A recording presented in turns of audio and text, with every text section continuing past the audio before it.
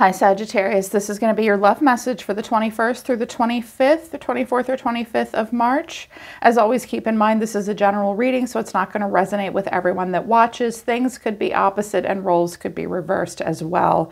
If you want to book a private reading with me that isn't general but is personal and one-on-one, just you and me, awesome. I would love to read for you. The link to my website to schedule tarot and to check out human design analysis is down in the description below this video. If you're new, welcome to Soma Chandra Libra, but don't let the name fool you. This channel is dedicated exclusively to Libra and Sagittarius. So if you have Libra or Sag in your chart, you have come to the right place. I'll read for you here every couple of days. Hit the bell so you get a notification knowing when I read for your sign, and subscribe. All right, let's get into it. Soma Chandra Sagittarius.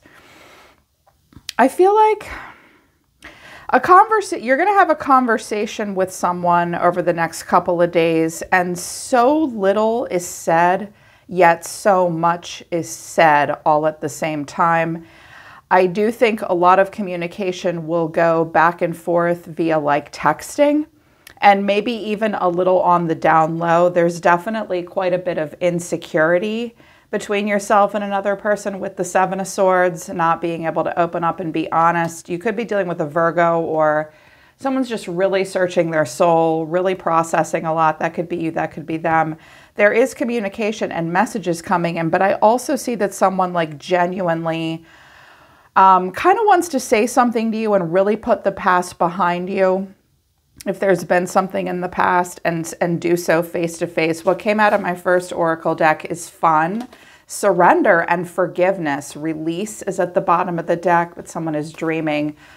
I'm hearing that the Five of Swords is here, but then I also have like the Page of Cups and the Two of Cups. So you may spend some time around a person and you're like, I just, like, we just need to let this go. Some of you will spend time around another person in like a group dynamic around other people, and it will be awkward if the two of you just like don't speak to each other, won't look at each other. It'll make the two of you uncomfortable. It'll make everyone else in the room or at the event uncomfortable. And it's like, let's just surrender. Let's just let this go. Let's forgive each other. I'm going to release this. I'm going to release you. Let's just have fun. I'm hearing at first it's like, let's just let bygones be bygones, but just trying to let a lot go so that you can just enjoy yourselves and have fun and not feel strange around each other. They wanted me to use the Alice in Wonderland deck too. Number 11, changed in the night. You've changed quickly. 27, painting the roses red, covering up errors. Law is not justice. Rules that are not fair. Do not drink the poison. Number 8 is at the bottom of the deck. Do not do things that are unhealthy for you. Some of you are dealing with a Capricorn, a Scorpio, maybe a Gemini or Aries, and a Libra. I'm hearing very strongly. There's lots of Pisces on the table as well, and I do have strength as well, which is Leo. Sorry, I'm a little lost for words, you guys. I haven't been feeling well. I have a little bit of brain fog, but messages are coming through loud and clear. My mouth just is not 100% turned on, if you can believe that. So it's usually always turned on. I think some of you feel as though it just isn't fair the way something has turned out. Like, you have to follow rules. This person has to follow rules. Maybe there are rules that you've decided to follow and the two of you like can't talk or you can't be together. Covering up errors, and you've changed. Some of you really feel like, or someone in this scenario has just turned on a dime. There's something about them that's really changed out of nowhere. This may be a person that you haven't talked to or seen in a while. They may look very different now. They may have changed their hair. They may have lost weight. Something's different about them. I'm also hearing that someone might feel very insecure. They wear a lot of makeup. Not that wearing a lot of makeup means you're insecure. I think makeup is great, actually. I'm a Libra. I love hair and makeup and clothes. But I see that someone may have drastically changed their style physically. I'm also hearing that someone just might have really changed emotionally out of nowhere. They are just trying to cover up the errors. Out of nowhere, this person may have said, no, I can't forgive you. I'm not going to surrender. Maybe they're letting go of a grudge now. That might be surprising, but there's something that feels really unfair about it. like it is what it is. There's nothing we can do about this, but you're being reminded not to do things that you know are bad for you. So while it's nice and all that you're going to just say, that two people are going to say, let's just have fun, let's just surrender and forgive each other and release the past, it might be like an excuse for someone to put themselves in a scenario where they know they're about to do something that's bad for them. Sagittarians you guys are probably, I think, the most forgiving sign. You don't have time to hang on to grudges. That feels very uncomfortable to Sag. So you may just be kind of sweeping something under the rug. I can see that someone doesn't really know how to feel about you, and I think you trigger them, like you annoy them in some way. The overall energy of the person coming towards you is the Queen of Swords. Now, this could be you. Someone is very direct, standing up for themselves. This feminine looks very anxious. The way someone's feeling is the Moon. You're being seen as the Magician, so the Divine Manifester. What you need to know or your advice is the Page of Cups, and the final outcome is Strength, Leo, someone really hanging in there. I want to start with the ending real quick. With Strength card of Leo, clarifying this is the Four of Wands, the Three of Cups, and the Five of Wands. Okay, there may be some kind of a get-together or a group event. I also just heard something about like a field trip for your kids, or like going to a park, going to a dog park. Someone's feeling like they don't 100% fit in all the time, or they're not sure they want to do this. I don't feel like the Five of Wands is tension between you and someone else, but when I get the Three of Cups and the Five of Wands, it's like sometimes everybody gets along, but they still have their differences to work through. This looks like a party. I heard Super Bowl party, but the Super Bowl is long gone. It's long past. It's like, this might be an outdoor event, a sporting event, being outside somewhere, a kid's birthday party maybe. It's awkward. You need to stay strong in this scenario, have social graces and manners. Someone feels like they have to close their mouth here. Yeah, it's like it could be an awkward or tense situation, but someone's just trying to have strength of character. That could be you or this person. I get the sense that the two of you, really want to say a lot more to each other than you are. There is a conversation here, but it's a tough one. So it's like someone's really triggered. So with the Queen of Swords, for some of you, you're dealing with a Gemini, Libra, Aquarius. Of course, they don't have to be that sign. They don't have to be an air sign, but this is a person who's very direct and makes their boundaries very clear. They're very honest. Sometimes she's a little mean. King and Queen of Swords can have a little bit of a bite to them. I'm a Queen of Swords. I'm a Libra.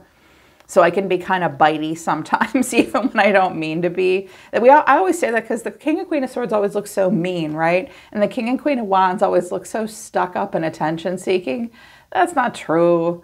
Sometimes maybe, but clarifying this is the Three of Swords, the Tower, and the Nine of Swords. Someone might have social anxiety, like big time, or like really worried about this gathering or this event or this get-together. Like they're stressed out. I see someone who's pessimistic, imagining worst case scenarios. They may have been through something very difficult in their life. I hear that someone kind of overfunctions or micromanages at times in order to feel a sense of control, so that they don't. People do that, like they overfunction and micromanage because they're anxious, excuse me, and they're really worried about something bad happening, so they just tell everybody what to do. You might be very worried about what's going to happen next. Like you're already on the defensive. You might be concerned about this Queen of Swords, and it's heartbreaking and it's earth-shattering. I'm hearing someone talk quite a bit about past trauma and anxiety. Okay. Really worried. And the way someone's feeling is the Moon. So, that could be the way you feel about them. Like you're really worried about what's going to happen next. Some of you are the Queen of Swords and you're like, I really have to say something now, and I have to be really direct, despite there being like a lack of emotional clarity. There's Pisces here, both cards of Pisces. So someone could have Pisces in the chart. And Pisces in a social situation or in relationships really wants to transcend, really wants to get in touch with the higher self, the spiritual essence of themselves, and connect other people and build bridges in this way, in this very mysterious, beautiful, there's a mystical quality to it. But the lowest expression of Pisces is, bless their hearts, I have Jupiter in Pisces, and even that is a little bit of a pain in the ass, like, because the shadow trait of Pisces is to live in this dreamy fantasy or illusion and struggle to be grounded in reality and get in touch with true feelings. So someone is kind of murky in their emotions. Clarifying this is the Two of Wands, the Seven of Pentacles, and the High Priestess. Okay, I do feel like someone is not 100% sure that you're the right fit for them, that you're the right match for them. Or some of you have a person that's been very straightforward with you, or you've been straightforward with them. And it's like, okay, now it's time to pick a path to move forward somewhere new, somewhere else. You could be one of their choices, but they have other choices as well, another choice, looking for something with growth potential. But then they stand there and kind of linger in the past. And they may be very attached to you in some way. This person tries to energetically connect to you. They may actually be psychic. They may be very aware of what they're doing when they meditate or pray. I'm not hearing like a spellcaster necessarily. They might also not be aware that they do this, that they just feel intuitively drawn to you. This person may think that they can feel your feelings, whether they can or not. You may feel that way as well sometimes. And it's like, I think they're waiting for you to clear something up for them as well. I hear that this person can be moody and emotional. They protect themselves by sometimes being bitchy. I think a lot of us do that sometimes. Now, you're being seen as the magician. Got nothing up my sleeve, but I'm manifesting. Some of you are being very resourceful right now. You have a plan, gathering all your resources, demonstrating things to others. You're the divine orchestrator, the divine manifester. Lots of experimentation for you, lots of trial and error. You are doing something here, but clarifying this is the Page of Wands, the Five of Swords, and the Eight of Swords. Okay, when it comes to communication and intentions, the two of you are like two ships passing in the night. Like, first of all, like, there's communication and it's fun and it's silly and it's sweet with the Magician and the Page of Wands. But then the Five of Swords and the Eight of Swords, you may have like some things about your personality that actually show that you have confidence and strength of character and you're not afraid to try something. Like, you only live once. You could have an Aries in your midst as well. They sometimes can be a little competitive with you. I think that you've maybe gotten on someone's nerves, or you say or do something that this person misinterprets. They get mad. Either you or them are really overthinking everything. There's this need to feel, well, not a need, but like someone's really triggered and angry and anxious about seeing you or talking to you. I'm also hearing that some of you, Sagittarians apparently, are known for putting their foot in their mouths. At least that's what Sagittarius tell me. You might have said or done something that was fun and sweet and innocent, and it just triggered or pissed someone else off. There's a distrust here and an insecurity with you. They might be jealous of you as well. Like, if they see you being confident and open to trying new things, this might make you feel good about yourself, like you're trying to stand up to other people that have tried to hold you back or hold you down, but it's still a struggle. Some of you are just feeling insecure, like, I am trying new things, I am trying to open up to new experiences, and I really want to prove it to someone else that I can do that, but there's still this insecurity. I'm hearing that there might be some codependent attachments between yourself and someone else, that you rub someone the wrong way, that they don't 100% trust your intentions or what it is that you manifest. And if you have to be in a group dynamic with this person, like with the let's have fun and let's just surrender and forgive, someone's very worried about how that will go. There could be a lot of communication back and forth. I'm also hearing that there's group texts and group chats that you're a part of There is an invitation to something with an Empress, Libra, or Taurus here. Something about a child. Some of you are telling a person that you have to be very straightforward with a person. This might be a person that you really cared about, but you have to tell them that like you're married with a kid now or something like that. They're trying to manifest you. They might even be trying to manifest like a secret affair or something with you. You could know this person very well, actually. You've kept the whole thing a secret from everybody else, like your feelings for each other. You may have dated this person in the past. That's why it's like this might not be good for you. Someone is trying to change and just cover up their errors, maybe.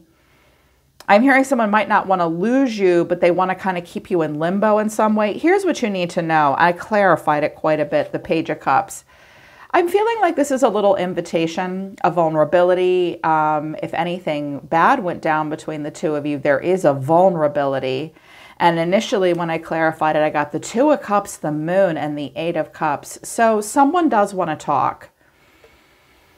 I feel like this is what you need to know, Sag, is that you and this person could have an important and very emotional conversation. It will not necessarily clear up any confusion or heavy emotions, but it could help both of you, you or them, or both of you, put the past behind you. This is like, let's just put this behind us. This could also be like on an I'm sorry, I can't speak. One of those I need to let you go conversations. Like this is just too much for someone. I need to let something go here.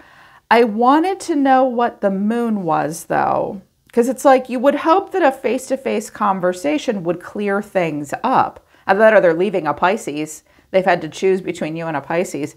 But when I clarified the Moon, I got 4 cards: the Knight of Pentacles, the King of Cups, the Star, and the Queen of Cups. I don't see those two together every day. The King and Queen of Cups, you guys could both have water in your moon. You could have a Cancer moon, Pisces moon. Perhaps you have water or Aquarius in your Mercury or Mars as well. I think that the truth is the two of you, you look back over your shoulder, and for some of you, it's like you'll never stop having feelings for each other. You'll never stop caring about each other. Some of you really want to heal and just let a relationship go, but some of you still hold out hope. Someone may still hold out hope, but there could be a lot of healing through this important conversation that could bring a freedom and a breath of fresh air that's necessary with the Star. I feel as though with the King and Queen of Cups and strength, you and this person may really get it together and like handle yourselves in a very, very emotionally diplomatic way when you would have otherwise been triggered and anxious and like there's just something intense and heavy and never said or never spoken about. Someone does want to clear the air and get to this, Sag. I also think like one little conversation makes someone sort of dreamy and think there still could be hope while the other person is walking away. Either you or this person is going to say one little thing that makes the other person think there could still be hope. Now, depending on the kind of relationship this is, this could be a friend, this could be a family member, this could be an ex, this could be clearing up something between yourself and another person and putting it all behind you. The two of you still really love each other. Everything's going to be okay. If you've been fighting, there will be an apology. But I think the root cause of the problem isn't really being cleared up. And I think, honestly, I'm hearing quite a bit of anxiety, quite a bit of maybe like trauma from the past being held on to. So you have to like, some of you get kind of closed off at times, or you have to be super straightforward. I'm also hearing that you may invite an ex that you co-parent with to like one of your kids' soccer games or a party or something, and it'll be weird. This person may be a little bit of a wild card and a troublemaker. She doesn't really know how she feels about him or her, like your new partner or whatever. You're irritated by the fact that they're going to be there, but it is what it is. You may have to deal with the fact that the two of them still have an affection for one another. I was married to my first husband for 12 years, and we've been divorced for about 17 years. We'll always love each other.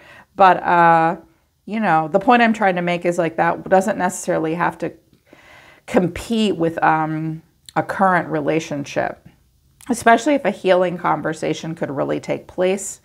Someone does want to do that. So between yourself and another person, what the person in your environment is doing is from the Untold Truth of the Heart Oracle deck. This is by Aqua Moonlight. I think you can find them on Etsy. That's where I found them. They're great. Illusions, clouded judgment, unbalanced and skewed, avoiding, blocking, escaping, pushing away, but spiritual connection, deep love, soulmates, unity, and distance. Yep, barrier, space, and separation. Yeah, see? Someone doesn't want to get close to you here, or close to someone you're attached to. They do feel like this spiritual connection. On their end, they believe they're spiritually attached to you in some way. It could have been something hidden even from the past. But at this point, despite feeling a spiritual connection to you, this person knows that their judgment is clouded about you. They know when it comes to you, they become imbalanced and they avoid you and want distance at this time. They really do. And their tarot is the Seven of Pentacles, the Six of Cups, the Two of Cups, and Temperance. There you are. Some of you are dealing with another Sagittarius. While this person does care about you, Sag, they stand here and think about you. They wish things could change between the two of you. They wish things could be different. They may have very fond memories of you. You could have known this person for a very long time. This person, if they don't think about you all the time like this, I mean, you're here, Temperance, this person could be a very daydreamy, nostalgic person. This person may rifle through a lot of stuff from their past, trying to make sense of their past. I'm hearing that for some of you, this person has Gate 63 activated in their head center, in their human design. It's this point in your brain that constantly, like, bounces stuff from the past off of new information that comes in to try to validate what they're seeing or experiencing or their past. They are very nostalgic. They do want to talk to you about this, create a healing, create a balance, create a peace. Or they just have like really fond memories of you that are helping them make sense of the present moment. They use their past to help them make sense of the present. They may need space right now to do that because their judgment's really clouded, so they just feel like they can't even with you right now. And they may tell you that. They may say, look, I know that we care about each other, King and Queen of Cups and Two of Cups, and I want to say that to you, but this person may feel like they can't be part of something here with you. They may get mad that you invited them even. Some of you like that you're demonstrating something at a party. Interesting. What you have to say, Sag, is only you. Fixated, attached, hypnotized, memories, bittersweet, dwelling and reminiscing, confused, puzzled, unsettled, and unclear, but limit. Final straw, overload, and breaking point. Purification, purge, healing, clean energy. I see shallow down here and dark influences. Someone could have been influenced by things that were unhealthy, not important, not good for us. Someone has been shallow. The relationship could have been deeper, but it's always just been surface level. You guys want to purify now, purge, clean, and heal, because I think this is you purifying. Like, you've hit a limit. I think you trigger each other. What happened between the two of you? You could have had really serious feelings for each other at one point. And I feel like with that laws card coming out, rules that are not fair, you've had to cover things up. You've had to quickly change things. You might be playing duck and weave. You don't want everyone else around you to know, but it's like you have to follow this rule that you've set for yourself, or they've set a rule for themselves, because it's just not, it's like when the two of you are together, it's not necessarily that you're toxic together, but it's like it would be bad for you to be together. You have been very fixated on this person. You have both good memories and bad memories. You are trying to make sense of the past as well. Like them, like they're dealing with clouded judgment. You're very puzzled and unsettled and unclear, but it's like you can't take this anymore. You really can't. And your tarot looks like that as well. because your overall response to this, Sag, is the Nine of Swords. You're the Nine of Swords too. Like, this is very stressful for you. The Five of Cups. It's so disappointing. You're so bummed out. And then the Eight of Pentacles to the Eight of Cups, Seven of Swords. I think that you guys may communicate with each other while you're at work. I think that you'll be very distracted this week at work, thinking about this person or this scenario. You may work in proximity to them. This looks like you like over in the corner at a party or a social event, like sitting by yourself. It's stressful, it's disappointing, but you've really had to leave it behind. I feel like this conversation that wants to be had very much wants to be had in private. I just heard right now that when the two of you communicate, you have like this secret little language or the secret little code, or you talk in, you have like inside jokes with one another. You communicate in a way that no one else would understand. But I feel like you're the one that's like, I really just have to let it go. I want to be able to concentrate while I'm doing things. Some of you may struggle with regret this week, and you'll really think about each other. I'm also hearing that if you don't hear from this person or see them or run into them, one of you will be somewhere that really reminds you of the other person. This could be an anniversary of an important date as well. I'm going to do an extended because I kind of get the feeling that this is a person that you have to see or be around or spend time with. For some of you, this is a romantic partner that like you don't quite know how to let each other go, but someone's really triggered by you. I do, sorry, I'm losing my voice, you guys. I do want to see what this person wants with you, and if something could be cleared up between the two of you and why the two of you can't be together now. It's like one little conversation leads to, sorry, you guys, a lot of like serious expansive emotions underneath, but it's not really 100% being communicated on the surface. It's like so much is said in so little, with so little words. And I want to see what's really up with that. See if maybe the two of you could end up being together. I feel like some of you do need to hear that. If you feel like you need the extended Sagittarius, the link to that will be at the top of the description below. But it's just about letting go and spending time around someone, or like, it's difficult, it's triggering. They do need space though. They're going to avoid you because they need space. So I want to see if there could be further reconciliation between the two of you. Okay, Sag, that's the next couple of days in love and life. Hope it resonates and hope it helps. I'm always listening to the universe for you, Sag. Take care. I love you guys, and I'll see you next time.